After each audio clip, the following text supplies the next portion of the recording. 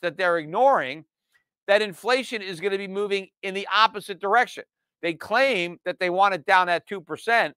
All the evidence shows that it's headed higher, and their response is, we're going to cut rates.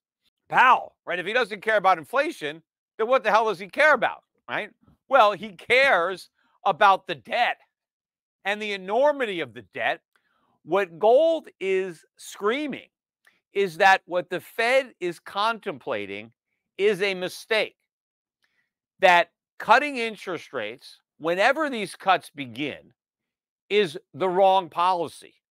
The latest inflation numbers come amid signs of persistent strength in the U.S. economy, despite the Fed's aggressive push to quell inflation with 525 basis point rate increases in 2022 and 2023. Economist and gold advocate Peter Schiff has issued a stark warning, suggesting that few investors are prepared for something significant. Schiff explained that Fed rate cuts will make the inflation problem worse. U.S. inflation increased moderately in February 2024, and the cost of services outside housing slowed considerably. The personal consumption expenditures, PCE price index, rose 0.3%. Core inflation increased 2.8% year-on-year in February, the smallest gain since March 2021, after rising 2.9% in January. Gold prices rose to a record high Monday, as a softer U.S. inflation report cemented bets that the Federal Reserve would deliver its first interest rate cut in June. Over the past few days, Peter Schiff has issued numerous warnings regarding the U.S. market and economy through posts on social media platform X. On Monday, Schiff explained on X why gold is rising. Gold isn't rising just because the Fed is poised to cut interest rates. It's rising because cutting interest rates is a mistake. If inflation were falling with rates, real rates would be unchanged. But since inflation is rising, real rates are falling. That's why gold is rising, he detailed.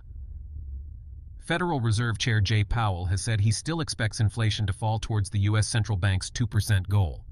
New data highlighted the bumpy road ahead for officials as they debate when to begin cutting rates. Schiff shared his observations on the statistics regarding inflation, aiming to assess how often inflation reached the 2% mark. Let's delve into the video to gain further insights. Before we begin, consider subscribing to the channel and hitting the bell icon to stay updated with the latest content. The Fed says they're data dependent. Well, why are they ignoring all of this data that says everything they're saying about inflation is BS? I mean, Powell keeps saying, yes, we're confident. We think inflation is going to go back down to 2%. Why? Why should it do that? What gives him this confidence? Just because he's raised interest rates up to 5.25%? That's not a high rate of interest, especially when you have a big inflation problem like the one we got now. You know, I look back at some of the statistics on inflation to just see, you know, how often we had inflation of 2%. And there was a 30-year period between 1966 and 1996. 30-year period, which obviously includes the 1970s, but 30-year period. Only 1 year of those 30 years did we have inflation of 2% or lower. So the other 29 years, inflation was above 2%. And in fact, the lowest inflation year of those 29 years, the lowest was 2.5%. So we were still far away. 0.5% is still far away from 2. And that was the closest we got during those 29 years. Now, if the Fed only got 2% inflation 1 year from 1966 to 1996, what makes Powell so confident that the next 30 years are going to be 2% every year? Or maybe miss it this next year and then it goes down there. Why should that happen?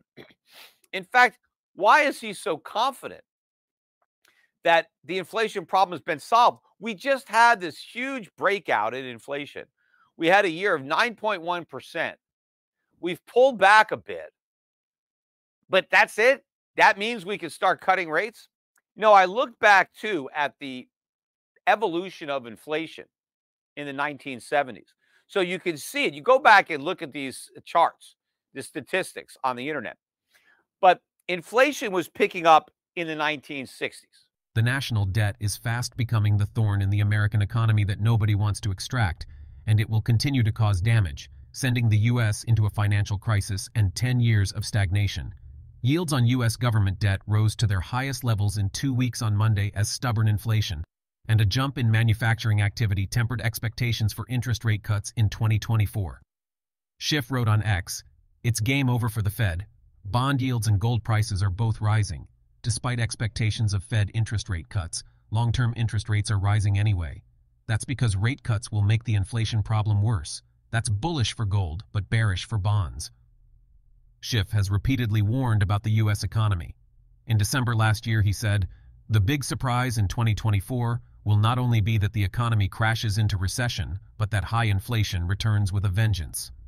Now, let's redirect our attention to a video.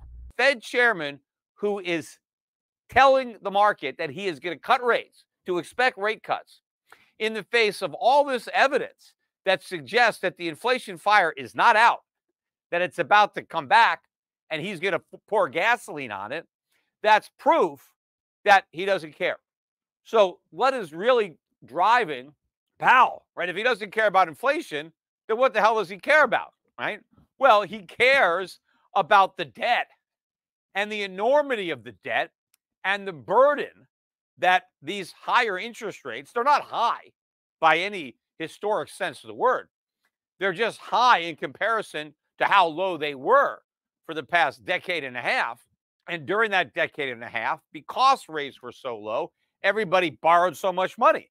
But because everybody now has so much debt, they can't afford these normal or even slightly less than normal rates that we have. And so that's why the Fed is cutting rates, not because it's winning the war against inflation. In fact, by cutting rates, it's surrendering and admitting that it lost. It just hopes that nobody notices, although gold is clearly noticing. But they're trying to bail out the banks. They're trying to bail out the government, corporations, everybody who has debt. Bonds got killed today, and gold went up and made a new high. At the same time, in fact, the yield on a 30-year Treasury is almost 4.5%. I think it could take out 4.5% this week. What is that telling you, too? This is another warning, because the Fed is going to be cutting rates. Okay, so why are yields rising? Because the bond market knows it's a mistake, too. Because bond investors realize that these rate cuts are inflationary, that the Fed is easing too soon, and rates are rising. This is going to complicate what the Fed is hoping to achieve by its rate cuts. Because if the Fed lowers short-term rates, but long-term rates rise in the face of that, and the yield curve steepens, that is going to create a lot of problems. You know, the mortgage market is not set by the Fed funds rate. It's more tied to the 10-year to the 30-year U.S. Treasury. So if those yields are rising, even as the Fed is talking about cutting or does in fact cut short-term rates, that is a big problem. But also, I think if the economy goes into recession, because again, or if it goes to the point where we officially admit that we're in a recession, rising long-term interest rates are going to complicate that recession, because the consumer is not going to get the benefit that he's used to. When the economy turns down, you get the rate cuts. And you can refinance your mortgage. No one's going to be refinancing their mortgage in the next recession, because the Fed is not going to be able to lower mortgage rates because of how high inflation is going to be. Gold is telling you right now that this is not going to be like 2020 or 2008 or any of these previous recessions where the Fed was able to provide this relief in the form of lower rates that helped, reduce people's debt service burdens, provided a stimulus to consumption. That's not going to happen. In fact, there's going to be a sedative, rising rates and rising prices, which are just getting started. The data release offered a mixed outlook for inflation in the world's largest economy. February's core measure, the Fed's preferred underlying inflation gauge, fell to 2.8% from 2.9% a month earlier. But the dip reflected an upward revision for January when prices rose more quickly than previously. Some economists have suggested that rates may not fall at all. What is your stance? Feel free to share your thoughts in the comments. If you found this content helpful, give it a thumbs up and remember to subscribe to stay updated. Thank you for being a part of this journey with us.